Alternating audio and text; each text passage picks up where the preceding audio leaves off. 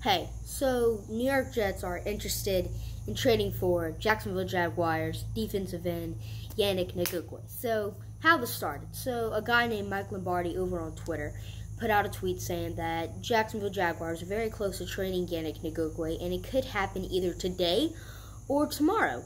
And he said he doesn't know which teams are interested or not, and he ended the tweet. Another tweet later, he said that the New York Jets are really interested in Yannick Ngakoue and are kind of the front runners to land him. And this obviously has gotten a lot of Jets fans excited. Oh my God, we're going to get Yannick Ngakoue, a proven edge rusher that can help this defense, boost. The New York Jets have a lot of holes to fill on this team. One of them is edge rusher. Trade for Yannick Ngakoue, it was pretty much, it's pretty much solved. Yannick Ngakoue is a proven edge rusher in this league who has produced double-digit sacks in his career, more than Clowney. And I think he would probably be a better option than Clowney, because he's more proven, he doesn't commit that many penalties, and I just think it would be, amazing to trade for Ngakoue. Also, funny thing here, Manish Mehta said that the Jets are not interested in trading for Ngakoue, meaning never believe Mehta. He's just clickbait. None of it's real. That you believe the opposite of what he does. Now I watched Matt O'Leary's video on this, and he said that Ngakoue's ceiling is 12 sacks, and it's like his floor is 8 sacks. And he also mentioned how the New York Jets haven't really had anyone have double-digit sacks since like 2015 with Muhammad Wilkerson. But 2015 was an excellent year, so, obviously someone had to have double-digit sacks. But the thing is, double-digit sacks. Jordan Jenkins led the team for the past few years with 8 sacks, and that's pretty much how it's been for the past couple years. People with 5, 6, 7, 8 sacks is kind of really how it's been. But if the Jets were to add someone like Yannick Ngakoue, we could basically just have a pretty decent edge rusher in Jordan Jenkins on the right. I believe he plays right. And then on the left, you have Yannick Ngakoue, a proven edge rusher, a good edge rusher, who probably can make the Pro Bowl this year, and he's in this side.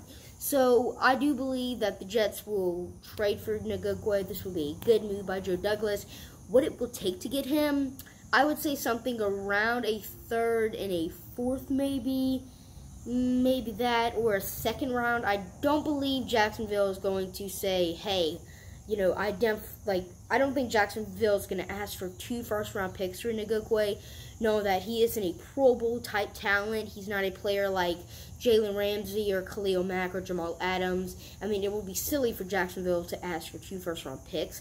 I think second and a fourth is reasonable, knowing that he hasn't really made the Pro Bowl since 2017, hasn't made the NFL Top 100 list since probably 2018. I think that's the last time he made it. So, second and fourth, hey, I'm up for it. And it is a bit of a risk to trade for him, because the Jacksonville franchise tagged him. And since they franchise tagged him, you can't really sign any players now. The timeline to sign tagged players is out. So if the Jets were to trade for him, it would kind of be a bit of a risk, because we don't know if he's going to come back to the Jets in 2021. Kind of like how the Seahawks did with Clowney. They traded a bunch to Houston, and, Houston got what they needed. That was kind of a better trade by Bill O'Brien. But anyway, not the point. Seattle, hoping they could have a good edge rusher, fix their edge rusher problem. Not that they had one. I'm not sure. I'm not a Seahawks fan. But, they had a good edge rusher, help them for that year. And then, next thing you know, he doesn't re-sign with Seattle. So if the Jets were to trade for Ngakoue, I think he would be a better player than Clowney. He produces more sacks than Clowney, doesn't have many penalties, and he probably will cost the same as Clowney, which is the downside. But I do believe Ngakoue is better than Clowney. So let me guys know what your thoughts about this down below in the comment section below. And thank you guys for watching. If you are returning, welcome back. I love having you here. If this is your first time watching the New York Jets News channel, make sure to subscribe and post New York Jets content like this every single day. And I might even upload 2 times a day like I'm doing today. You might get lucky. So thank you guys for watching. And make sure to subscribe, turn on the notification bell, and follow me on social media. It is linked down below in the description. So thank you guys for watching. This is always Go Jets. Peace!